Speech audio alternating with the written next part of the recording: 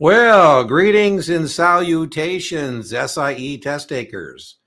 This is Dean Tenney coming to you from my studio in fabulous Las Vegas with episode 4 of our SIE exam podcast on options. We don't plan on doing a full, lecture on options. I will link or put in the video descriptions links to a class review of basic options and a class replay of stock plus options.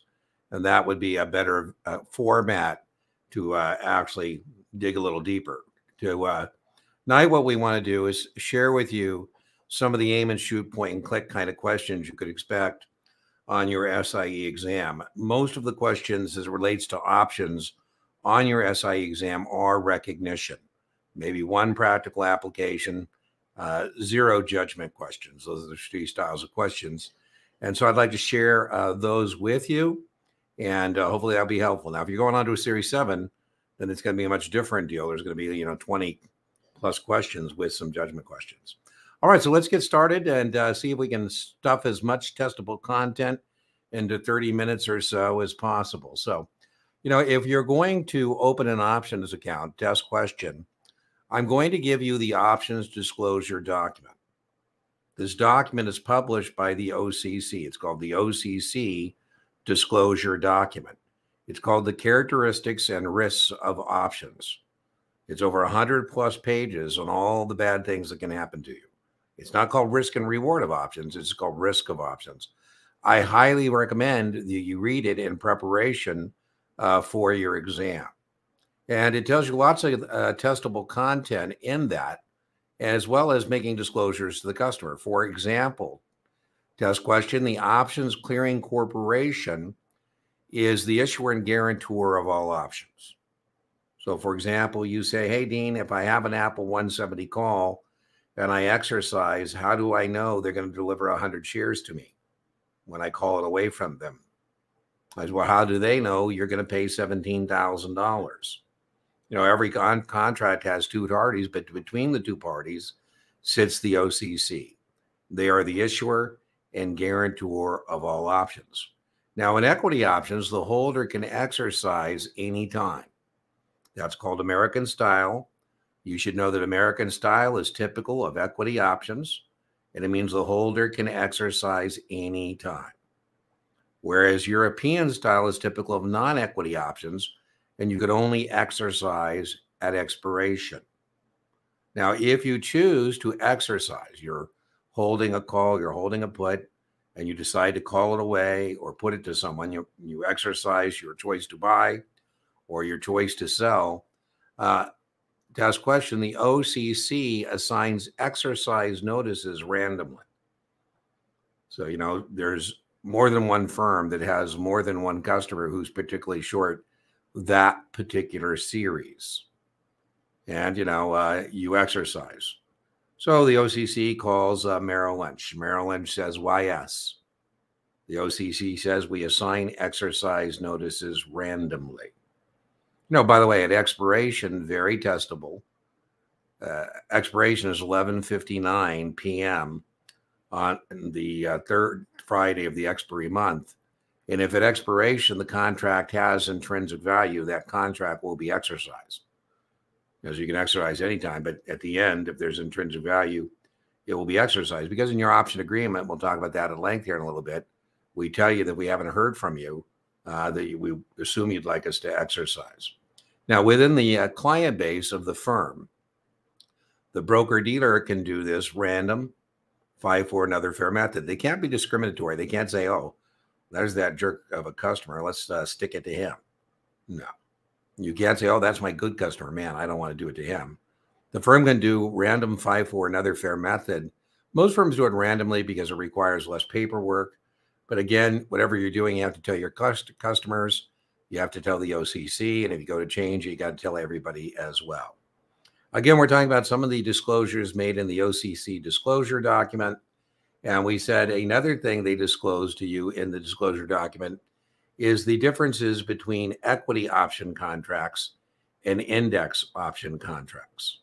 They're different in terms of how they work. For example, Do you have to deliver the underlying security, or do you deliver the cash?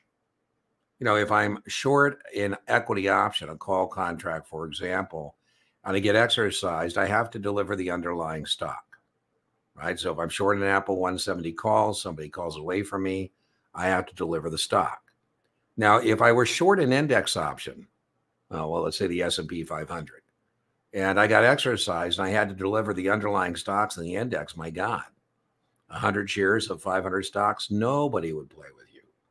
So index options settle in cash. I don't actually have to deliver the index, whereas equity options, I do have to deliver the underlying stock. Now, how do we test you on that? They like to give you an answer set where they say, which of the following best describes settlement of equity option contracts and resulting stock trades? And that would be choice A here, as I have in the banner. It would be T+1 for the option contract, but T+2 for delivering the underlying, delivering the stock or cash, depending on which side of the contract you're on. Now, not true of index options. Index options, like equity option contracts, when you buy them, settle T+1. And when you exercise, that too is T+1. And what you owe if you're short is the cash that represents whatever that intrinsic value is. I said it's very testable to know that option contracts, again, this is in the OCC disclosure document, expire on the third Friday of the expiry month at 11:59. I kind of joke on a question like that. If you miss it, man, angels weep for you, because, we just know it's there, and, you've been told it's there. And so you should be able to, kind of, find that. So, all right. So I've given you the OCC disclosure document. As I've said, there's no way you can possibly read this while I wait.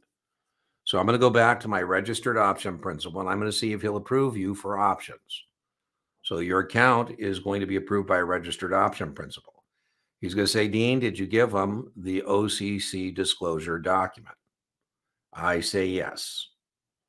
He says, okay, I'm going to approve their account. So I'm going to call you back and say you were approved. I say, hey, good news. You were approved. Very testable. You know this in chronological order. So I give you the disclosure document. I get your account approved, right? And I say, okay, within 15 days of the account approval, I need back from you the option agreement that you said you've read that document and you understood it. Now, if you're late getting that back, I'm only going to allow you to do closing transactions. So disclosure, account approval, first trade, and then I tell you from account approval, I need that 15 days. So disclosure, the OCC disclosure document, account approval, we can do the first trade, and I tell you that you're late getting back that option agreement within 15 days of account approval, I'm only going to let you do closing transactions. I say, okay, so your account is approved. What do you want to do? Do you want to do an opening purchase or an opening sale? Do you want to go long or you do want to go short? We have two types of option contracts. Contracts always have two parties, and you can either buy them or sell them. And so that means we have four basic option positions, right? If you can buy them or sell them, and we have calls and put contracts, that means there's four basic option contracts. And if you're doing an opening purchase, that's how you establish or add to a long position. Again, types of orders are very testable. You're going to have an answer set that says A, opening purchase, B, opening sale, C, closing sale, D, closing purchase. And depending on what they're asking you will depend on the appropriate response. If I ask you on your SIE exam, which of the following orders would be used to establish or add to a long position, you would say an opening purchase. If I ask you which of the following would be used to establish or add to a short position, you would say an opening sale. Now, let's say you did an opening purchase. You either went long a put or long a call. There are three things that can happen to that option contract. So, I buy an Apple December 170 call.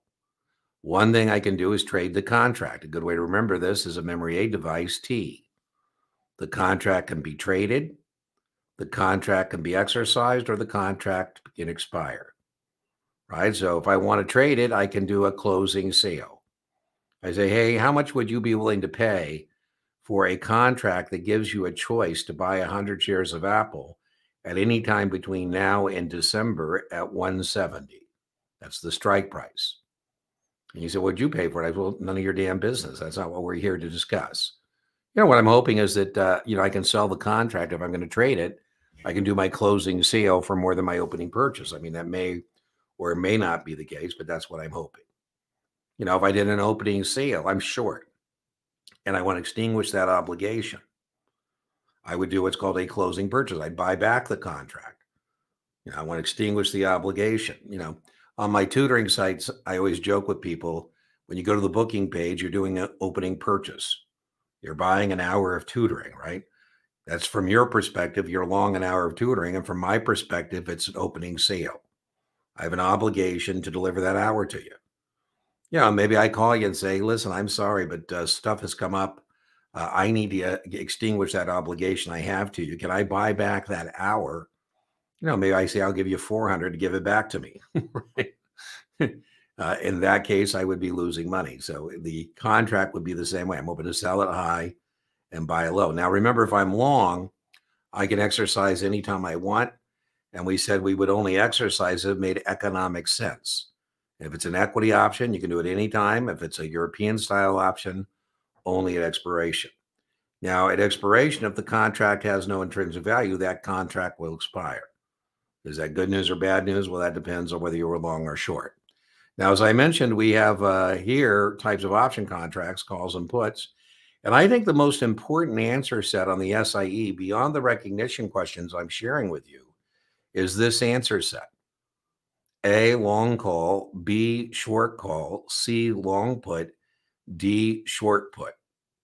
Right? We have two types of contracts, calls and puts, and you can buy them or sell them. So those are our four basic option positions. And so, but also besides the recognition questions I want you to be getting, I would also like you to be able to know what these contract specifications are. So if you go long a call, a lot of words for long, I could say you're the buyer, you're the owner, you're the holder. And when you're long, what you have is a choice. Choices cost money. That's what options are, choices. Now, some people like to use the word RIGHT instead of choice. It doesn't matter because you're the one who has to bring that to the party, so to speak. They're not going to say your client has a right or choice. You're the one who has to know that. So long call is a choice to buy or call the stock away at the strike price. I was using Apple. So if I'm long one Apple, December 170 call, I have the right to call away or buy Apple at 170. And the reason I have that right or choice is because I paid the premium. Short call. A short call is an obligation to sell the stock at the strike price. I'm not going to oblige myself to do anything unless you give me some money.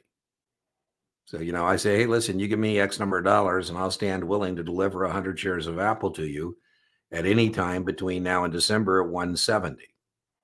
That would be a short call. As we said, each contract has two parties. Somebody who's paid the premium, somebody who has received the premium. All right, we have a long put. So we have putters. If I'm long a put, buyer, owner, holder, I have a choice to sell the stock at the strike price. So if I'm long an Apple December 170 put, I'm buying that, opening purchase, but now I have a choice to sell. An analogy that I think sometimes is helpful when you're struggling with, contract specifications, is what we're going over now, is an analogy. Right? So if I'm short the put, I'm the putee, not the putter. I have an obligation to buy the stock at the strike price. This car didn't exist. Here comes the analogy. Contracts exist outside the securities industry. And this car was not available yet. It was available on a when issued basis, perhaps. And but I wanted one. And I went to the car dealer and I said, hey, Mr. Car Dealer, how about I give you $3,000? I'd like to pay you a premium. I'd like to have a choice to call away or buy the first one of those cars off the boat from Japan for $25,000. He said, well, Dean, the manufacturer suggested retail price is 24. And I said, well, obviously, I'm not going to call it away at 25 if I can buy it at 24. You know, if it gets here and it's 24, I'm not going to exercise. You just get to keep the $3,000. Do I want something in written form? I do. I, car dealer, agree to sell said vehicle for $25,000. I'm long the call. He's short the call. He says, Dean, several weeks later, he called me. He said, Dean, the car is here. I said, well, I'm on my way. He said, I want to talk to you. I said, fine. I get there. It's beautiful. He said, Dean, I just had an offer for $32,000. And what I'd like to do is buy back your contract. I'd like to get that contract back from you and rip it up. And I'd be willing to give you $5,000 to give me back that contract so I'm no longer obliged. And I said, well, gee, you must think I'm new. You know, why in the world would I sell that contract for 5 when you just told me it's worth 7? My choice to buy the car at 25 with the car at 32 is worth 7. If I was going to walk, I'd want at least 7. I'd at least want the intrinsic value, probably some time value as well. I said, unfortunately for you, Mr. Car Dealer, I'm going to exercise. So I paid 25 for the car, $3,000 for the contract. So I'm out 28. Call up, strike price plus premium. That's my break even, right? Boom. Long the put. You know, I was getting ready to lease a high-end automobile, and the dealer told me that at the end of the lease, the car is going to be worth $60,000. I go, really? I said, you know, you and I have opposite expectations about the value of this car at the end of the lease. I'd like to give you $4,000. What's the catch? People won't give you money unless there's kind of some kind of catch. I said, well, listen, you and I have opposite expectations about the price of this car at the end of the lease. And whenever two parties like us have opposite expectations, option contracts have two parties with opposite expectations, we can make a bet. For this $4,000, I'd like to have the choice to put or sell the car to you at the end of the lease for $60,000. You know, he said, well, what if you can sell in the auto trader at 65 or 70? I said, well, if I can do that, I'm obviously going to exercise the contract. I'm not going to stick it to you at 60 unless the market price is down from that. So let's say that, you know, at the end of the lease, the car's worth 40 grand. Am I going to make him perform on the contract? Absolutely. I'm going to say, where's my $60,000? He said, you're making me pay 60 when it's only worth 40? I go, yes, absolutely. He said, I'm going to lose 20 grand. I go, no, you get to keep the 4. You're just going to lose 16. He goes, man, you're so good at my loss. I said, well, your loss is my gain. If we're going to have putters, we got to have puttees, right? So those are 2 types of contracts. Now on the SIE, on your Series 7, the underlying interest isn't going to be an automobile. It's going to be a stock. It's going to be a choice to buy the stock at 25 or a choice to sell the stock at 60, whatever the case may be. Now, one of the things we have to be able to do as it relates to options is distinguish somebody who's coming to the options market to hedge, to offset risk, versus somebody who's coming to the options market to actively pursue risk. So those are 2 basic players: people who are hedging, people who are speculating. I don't know if I ever get to teach a Series 3 class again, but it was always a fun class to watch people pull up, because half the class would show up in pickup trucks and cowboy hats and boots and just got through milking some stuff. I mean, these are guys who have soybeans and they're coming to the futures market to lay off the risk. If they're going to lay off the risk, somebody's got to have, say, bring it on, right? So it's going to be an entirely different thing to come to the options market to hedge a stock position. Now, the 2 stock positions you can have are a long stock position or a short stock position.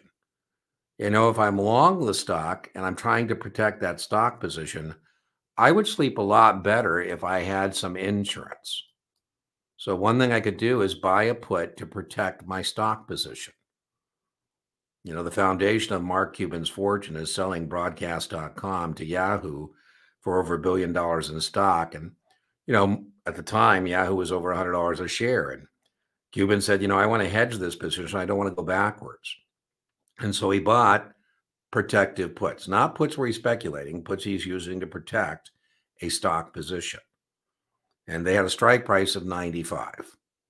And when those contracts expired, the stock was $20.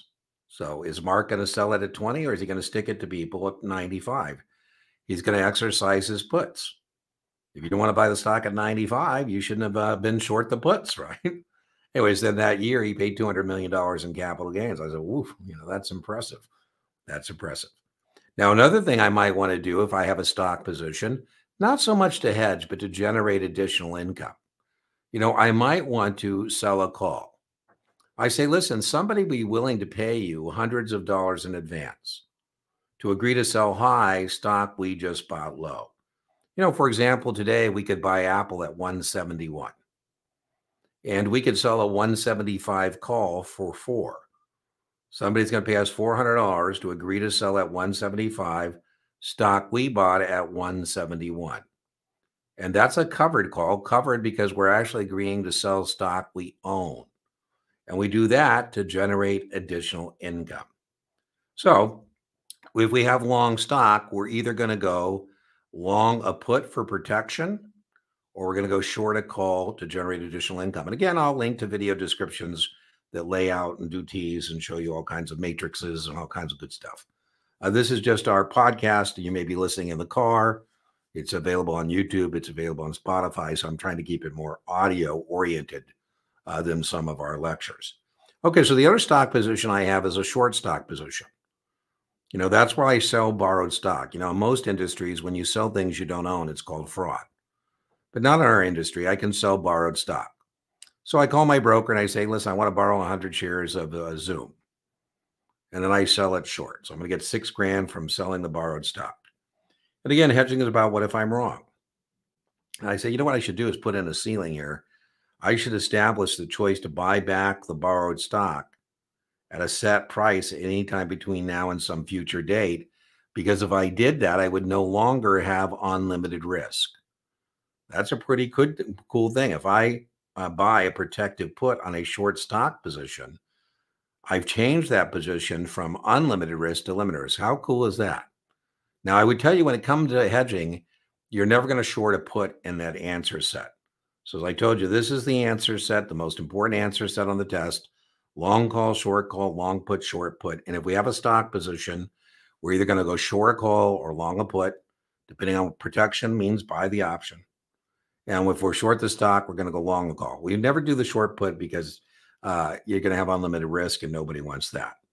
Now, speculation is our 4 basic option positions we've already discussed. And it's pretty simple. You want to buy an option contract, a lottery ticket, you just pay your premium. Worst case, you're going to lose it, right? So if you buy an Apple 170 call, you're just speculating that Apple is going up at least enough to cover your out-of-pocket cost. Call up, strike price plus premium. And if you sell a naked call, oh my goodness, that's just not smart.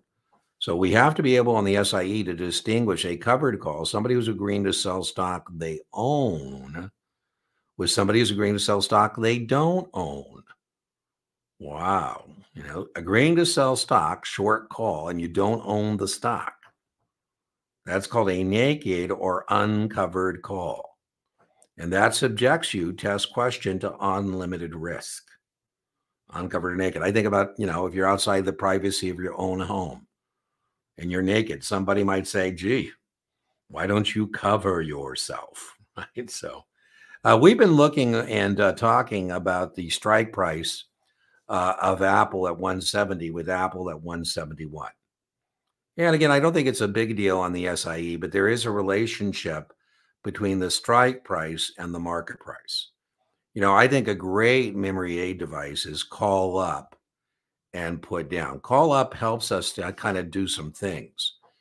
Call up helps us determine and put down intrinsic value, and on the speculative basic positions, break evens.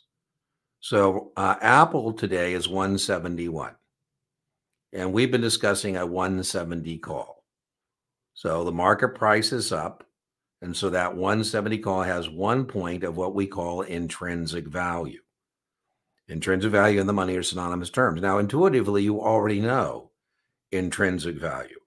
You intuitively knew that if I had a choice to buy at 25 and it was worth 32, that had intrinsic value. That was my car analogy.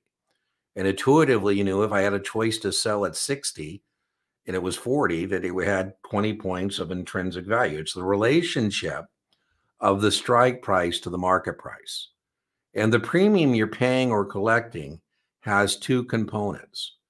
the intrinsic value, and the time value. As a test taker, again, I don't think you need to get too in the weeds on the SIE, but options are a wasting asset. Time value erodes. So time value is going to go poof. At expiration, the contract is only going to be worth its intrinsic value. And again, that's the relationship of the market price to the strike price. Call up, market price is up from the strike price. The contract is in the money. It has intrinsic value. You can't tell me whether that's good news or bad news unless I tell you, you're long, you're short, I'm just asking about that relationship. There's no such thing as negative intrinsic value. It either has it or it doesn't. If it's an Apple 170 call and Apple's at 168, then that contract is out of the money, right? The strike price doesn't change, but the market price does. 170 put right now with Apple at 171 is out of the money. But, if Apple goes to 168, we said the call's out of the money, but now the put is in the money by 2 points. Again, we're trying to keep this about 30 minutes as these podcast episodes, and I will link. I hope you found some good test content in here. I have reviewed with you some of the recognition style questions you could expect, and I'll link to those video descriptions. We are recording this live, and so what I'm going to do now is I'm going to check and see what is in our chat that is germane to what we're discussing, and if not, I'll still answer it, but then I'll, you cut it off at that point. All right, so remember, inch by inch, your SIE is a cinch. Yard by yard, your SIE is hard.